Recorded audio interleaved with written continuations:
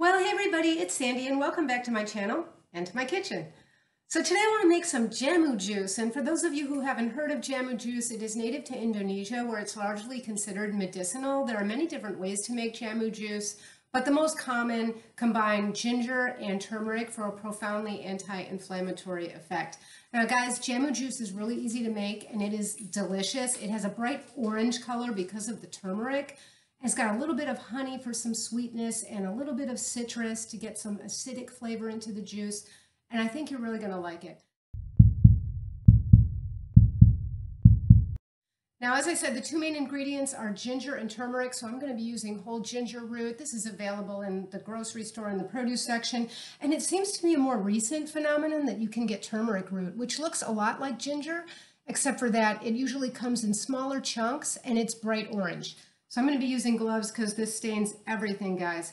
So turmeric and ginger both have profound anti-inflammatory effects. Now, I've done videos on each one of these rhizomes separately. So the most widely known active anti-inflammatory compound in turmeric is the curcumin. Now, I had said back when I did a video on turmeric supplements that I actually prefer to take a supplement with the whole rhizome instead of just curcumin. I suspect there are other components in this rhizome besides just the curcumin that somehow work to enhance the curcumin. I don't know. I find that when it comes to supplements, I do better with the whole turmeric. So there's one interesting article that I did not mention, nor did I link in my video on turmeric. It was published in 2017 in the Journal of Cellular Physiology, and it found that the curcumin that's in turmeric has such a profound effect on immune cells that it can actually decrease the severity of immune-related diseases. And by that, I mean autoimmune disease and other such. Now, guys, I am not giving any individual medical advice on this channel, and nothing that I say should substitute for the advice of your own practitioner. And by the way, I would never recommend anyway that you cease any medication you're on for an immune disease and substitute it with turmeric juice. But our general overall health is a large, big picture item, and it comprises many different choices, our dietary choices, our lifestyle choices, a few things that we don't really have any say about, like the genetics that we bring to the table, but even those we can impact with some of our other choices. So I also did a video a while back on ginger and its benefits, and in that video I linked in the description box several different scientific articles. One that I did not have on there was an article that was published in the Journal of Food Chemistry that discusses all the different benefits of the gingerol, as well as something called 6-shogol, which is a compound in ginger, and how they particularly have a profound impact on neuroinflammation, so inflammation of the brain and spinal cord. So I'm going to link that below. And yeah, so let's get started and make some Jamu juice. I think you guys are really going to like it.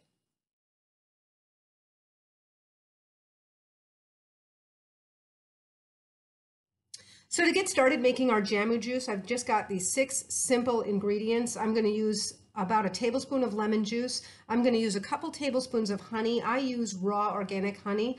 I do use a little bit of black pepper. I did a video a while back about turmeric and its anti-inflammatory benefits, but turmeric is very poorly absorbed and it becomes much more easily absorbed when it's mixed with black pepper. So we're going to put a little black pepper, not enough that you're going to taste anything harsh in this juice. I use coconut water. You can use plain water for the base of this juice. I like that the coconut water adds some electrolyte. It will add a little something sweet, guys, because there is some natural sugar in the coconut water. I don't worry about it. And then, of course, I've got turmeric root and ginger root that we're going to measure out. So the turmeric root is orange, and turmeric is what gives curry powders their orange or deep yellow color. Turmeric will stain like everything, so once I start working with it, I'm going to put on some gloves because I'm going to peel off the skin. So I have a pair of gloves here, obviously knife and cutting board. In the way of other equipment, I like to get a kitchen scale. Now you can proportion this using volume measures like cups or proportions of cups, but I think that weight is a better way to measure the relative turmeric and ginger root. I'll also need a saucepan because we're going to simmer this, and then some kind of a way to strain our juice because it's going to be a little particulate. So this is a very fine mesh sieve insert, so it sits right inside. Actually, it goes this way. Sits right inside that funnel, and I can strain the juice and any particulate matter. This is another kind of device that you might use where it looks like a little strainer that inserts into the hole of that funnel, and that's another way to strain the juice. But this juice, so when it comes to proportions, it's about 1:4 or 1:5. This isn't a real exact thing, but if you use like 1 ounce of ginger, you're going to use around 4.5, 5 ounces of the turmeric. So I like to use, like I said, a kitchen scale for that. I'm going to put my gloves on, and I'm just going to start to peel, for lack of a better word, our roots. So I don't really get in there with a peeler. You can do this any way you like. I find it's easy just to kind of cut a border around and get rid of the skin. You don't have to get rid of all of it. In fact, some people make this juice just by scrubbing the root down, and they use the skin. So if you prefer to do that, you won't have to even go through the work of peeling it. I prefer to take most of the skin off because we prefer our Jamu juice to be a little more on the smooth side. So I'm just going to roughly get the skin off of several pieces of my turmeric root and then my ginger root. Then we'll weigh them and we'll move on to the next step. Now, for those of you who have ever worked with turmeric in its usual form, which is the powder, you buy it in the spice section of the grocery store, you'd be very surprised working with fresh turmeric what a delightful scent it has. It smells really good in here right now, guys. It actually smells kind of sweet. It doesn't taste sweet, but it has just a delightful aroma. So now I've got 4.5 ounces of turmeric, so you can see that pretty much filled up my ramekin. And we're going to go ahead and start on the ginger. Now for the ginger, obviously it's going to be a lot less because, as I said, the proportion is about 1:4, even 1:5.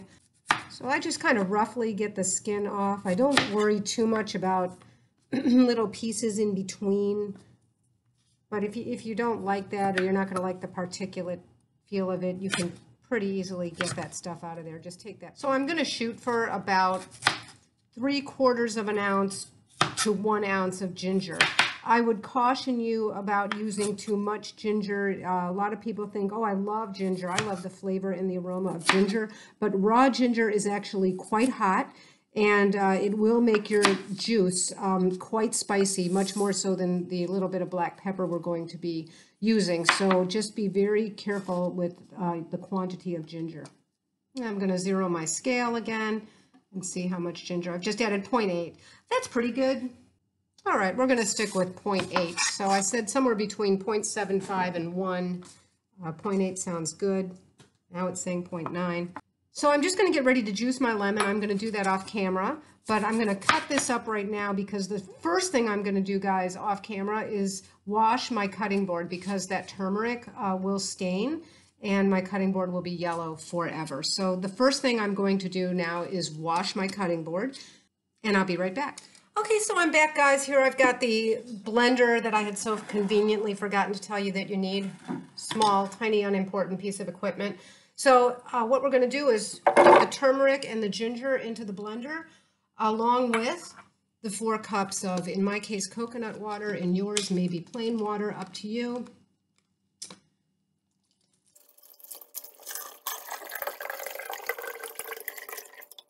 So the rule of thumb with black pepper is about 1/8 teaspoon ground, but I use whole peppercorn, so it's probably closer to a teaspoon. Again, this isn't really going to make this juice hot. We're using the pepper so that we can absorb the turmeric and reap the anti-inflammatory benefits instead of just making expensive juice that we can't absorb. Okay, so this is going to go onto the blender. The lemon juice and the honey come later, so I'm just going to blend the water, the black peppercorns, and the ginger root and turmeric root. I'm going to do that off camera just because it is so noisy, and then I'll see you back in a second. Okay, so guys, I'm back. I did a little bit of cleaning up off camera, but I've got my Jamu mixture in here, and I'm just going to pour that all into a saucepan. Guys, I use something with a non-stick coating, not because this is likely to stick, but just because it does discolor things so easily, and I find with the non-stick coating, everything just comes right off.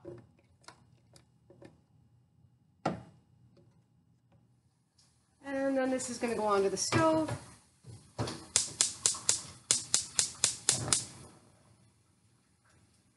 And what I'm going to do is bring this to a boil, and then I'm just going to simmer it for about 20 minutes. So I'm going to try to give you a shot of what it looks like. It's just a very gentle boil that I let go for 20 minutes.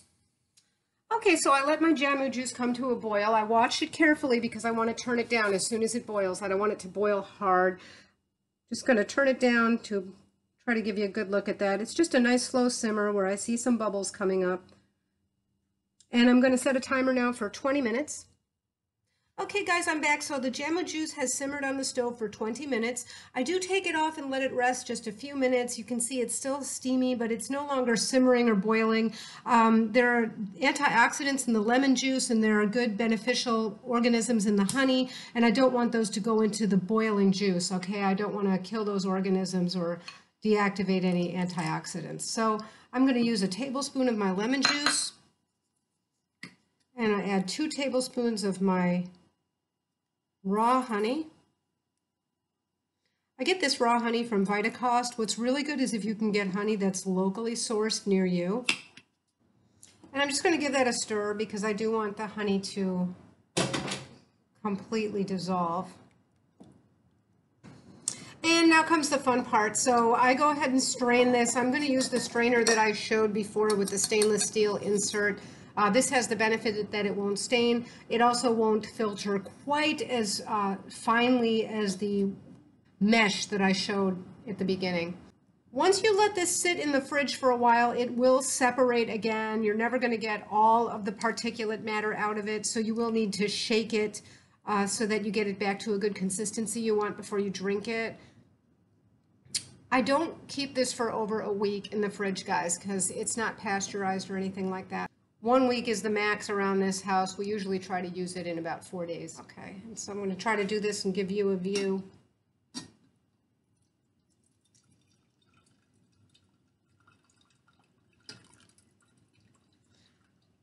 And sometimes you have to wait a bit. Sometimes you have to move some of the particulate matter out of the way because it's blocking the holes in that strainer. So I'll often gently give it a stir while it's inside the funnel.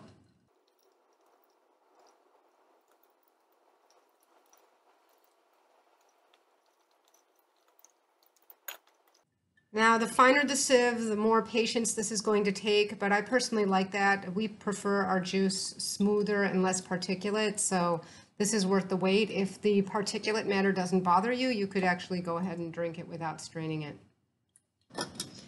Now, you'll see that when the amount that you put in the funnel is done, you've got a little particulate matter in there, so you definitely want to get rid of that. And I'm going to fill my funnel again. Do give what's left in the saucepan a nice stir in case anything is separated.